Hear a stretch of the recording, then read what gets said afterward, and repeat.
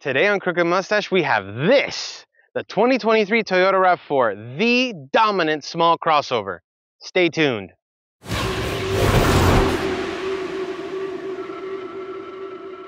Now, before we move on, let's get one thing straight from the beginning. The Toyota RAV4 is the best-selling non-pickup vehicle in the US, period.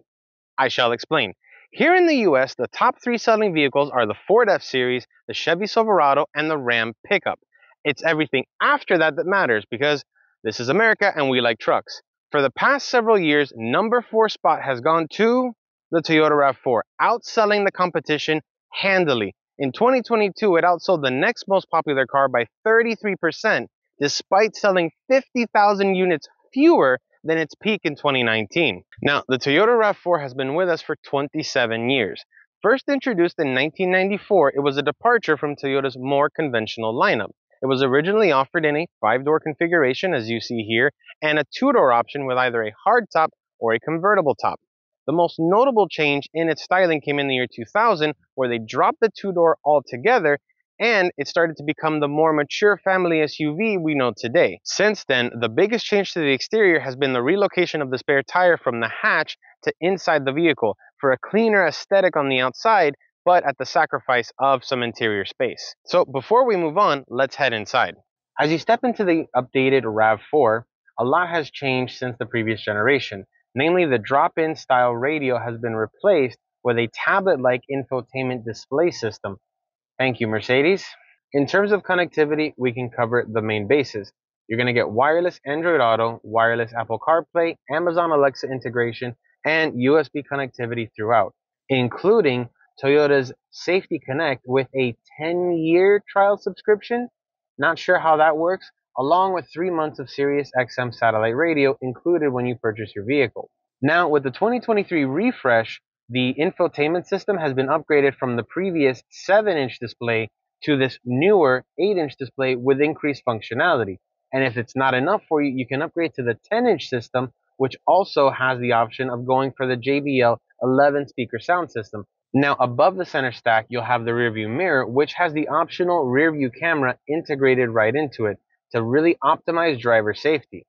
Ahead of you, past the, what has to be said, very similar to the Venza steering wheel, is a new revamped instrument display. Gone are the traditional gauges. Now, in the updated instrument cluster, you've gone from the small 4-inch driver information display to a 7-inch screen, which represents your speedometer, flanked by analog gauges for RPM, fuel, and your temperature. If you go with the limited or higher range, it is a complete customizable 12-inch screen, which actually allows for different modes depending on the information that you want to display. Now, in terms of climate control, starting with the LE, it's going to have very basic controls.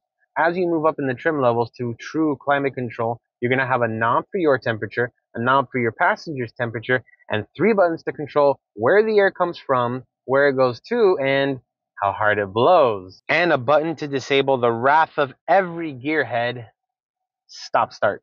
At least they let you turn it off. It is something that you're going to have to disengage every single time you get in the car, but it is nice that that feature is available.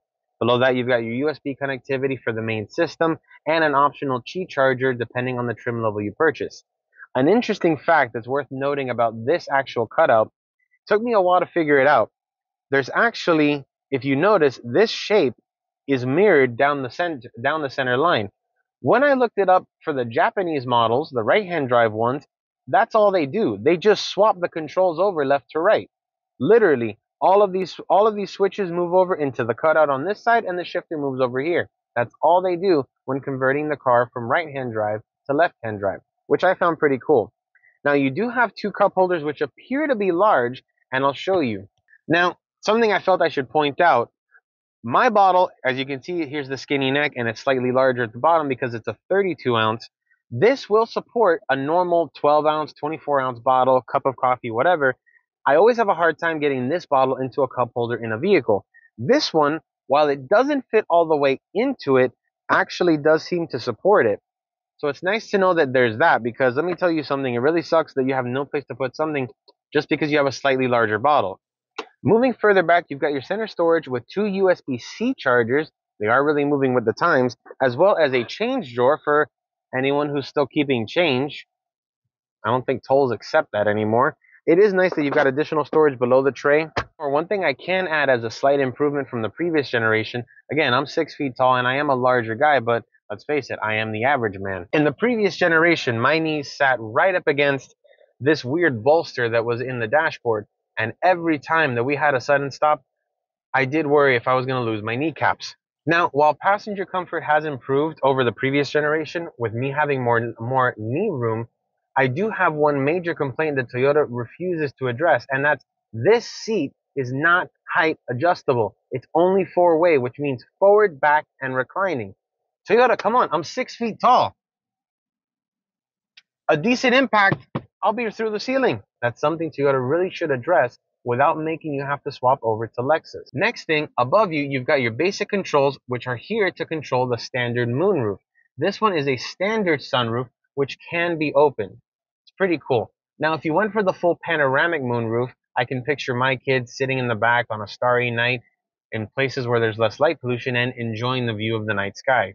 Unlike the moonroof in the Venza, which is not openable, which cannot be opened, but does have the privacy glass.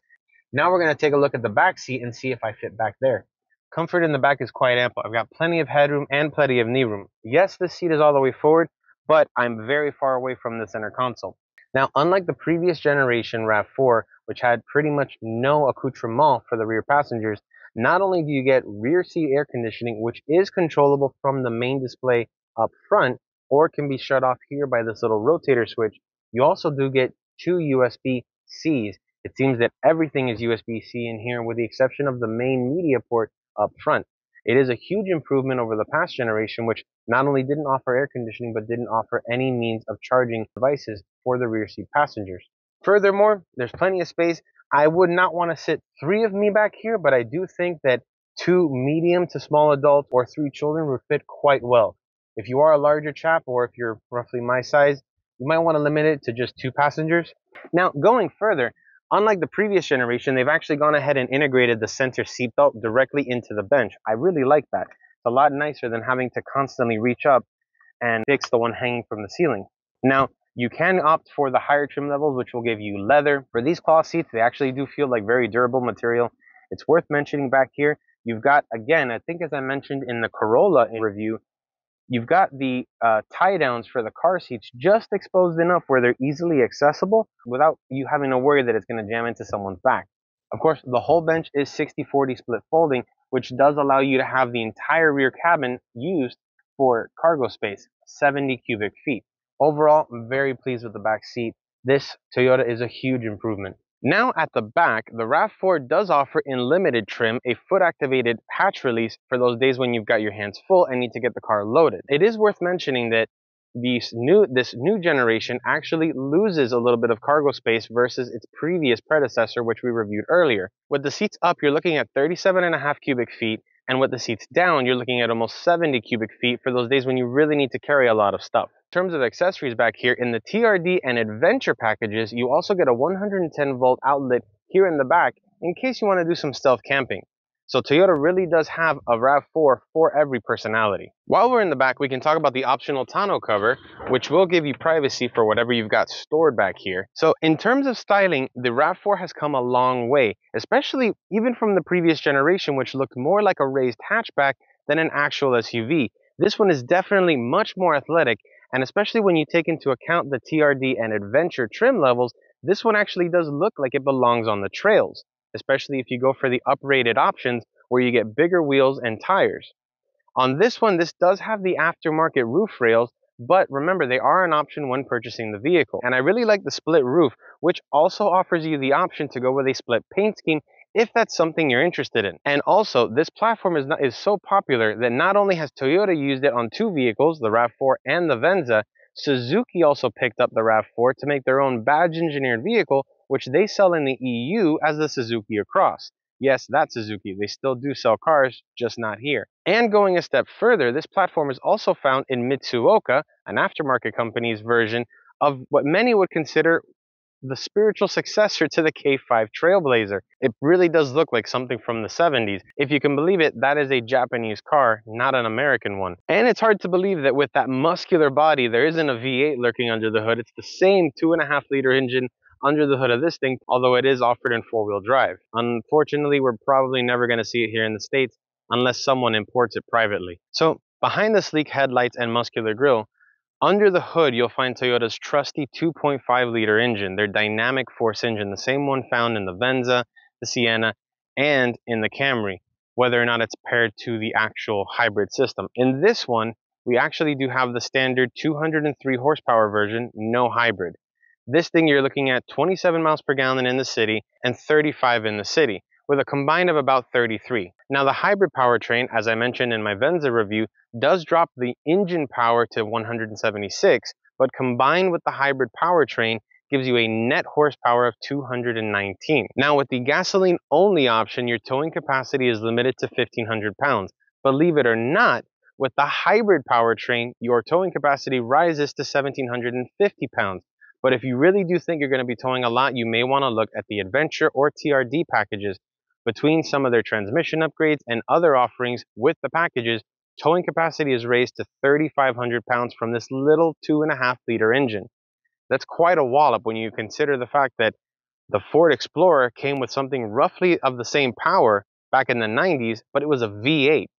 Check that out. If I'm honest, I lament the loss of the V6. I don't understand why Toyota used to make something with almost 300 horsepower in a package that came even smaller, and now they only offer something with a 4-cylinder. They don't even offer a turbo on it. It's something I don't understand, and there's plenty of room, especially on this platform. But I do like Toyota's approach. They're kind of going for this similar look across all of their cars. This and the CHR do look a little bit similar. It's just that feeling that this vehicle could be so much more, but then it might be more powerful than the Highlander, and you're starting kind of like Porsche to get into that territory where the Boxster is not allowed to be faster than the 911. We're going to get in it and take it for a drive. Here we go, driving the RAV4. Now, in my previous tests, I used to do a highway, so what we're going to do here is we're going to simulate an on-ramp merge, and I'm just going to floor it.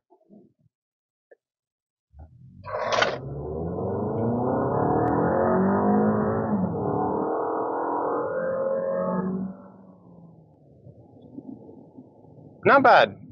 Ride comfort is very good, actually. I mean, I know for a fact the road that I'm driving on right now has some pretty significant bumps on it, and honestly, I'm not feeling them terribly. Road noise is overall, it's about the same as the other one. See here, we're on some smoother tarmac, and the noise is pretty much non-existent. Honestly, this does feel like a very big car. Overall, the thing you have to remember is that the RAV4 is one of those vehicles where the drive is almost the last thing on the engineer's mind and even the marketing team, because it's a vehicle that, it's a vehicle that's meant to fill a gap. This is the vehicle for somebody who wants something bigger than a Corolla, something smaller than a Camry, doesn't want a Camry. Everybody else has an SUV of some kind. They don't want a pickup truck because it's far too big and wastes too much gas. So they end up here in the RAV4. If you want something different, you're gonna have to get something different. The Highlander offers a bigger engine, more space, a third row, and offers more power. And then if you want something a little bit more aggressive, at that part you start to consider the 4Runner or possibly the Sequoia. That's up to you. That's if you're going to stay within Toyota's brand. It would seem the market dictates very clearly the average person looking at a RAV4 is probably not going to end up in something else, simply because the reason they end up at the RAV4 is because it is a perfect all-around vehicle. Doesn't do any one thing perfect, but it does a lot of things well enough that it has a spot on everyone's driveway. Here we go. You know, the body roll, it's not bad considering the type of vehicle it is. This is a high-riding 4x4 car, and even on these twisty roads, I'm doing over 35 miles an hour, and this thing's fine. This is a very, very comfortable car. It's definitely something you're going to feel safe and in control, unless you get absolutely ridiculous with it, which I'm not going to. I just think my camera moved. So there you have it, the 2023 Toyota RAV4, a definite improvement on the previous generation. Actually, go check out my review of the previous generation, and that was after 3 years of ownership. In terms of the new one, I really like this design. It truly looks more like a small SUV now, whereas the previous one looked more like a hatchback. This thing has definitely grown up and feels more mature when you're driving it. In terms of looks, I'd prefer the 19-inch wheels and tires, which means you're going to have to go up in a trim level in order to get them. Unfortunately, there is no option for more power unless you go with the hybrid, technically the plug-in hybrid prime, which does offer a powertrain capable of 0 to 60 in 6 seconds. I'm looking forward if I ever get a chance to review that thing. Overall, the materials has improved. The interior is a huge improvement. It actually feels roomier in the front. Even with that, Toyota still won't fix the darn seat. Please, Toyota, just make that thing adjustable, even if it's with a ratchet. What is there more to say? This is the dominant vehicle unless you want a pickup truck. If you don't want a pickup and you don't want a sedan, this is where you end up. Selling 400,000 units a year, it's hard to imagine something is going to take the number 4 spot away from it. Thank you guys so much for watching. If you like this video, give it a thumbs up, subscribe, and hit that notification bell so you don't miss any of our upcoming videos. I'm Alfred for Crooked Mustache. Thank you so much for watching. We'll see you next time. Dale.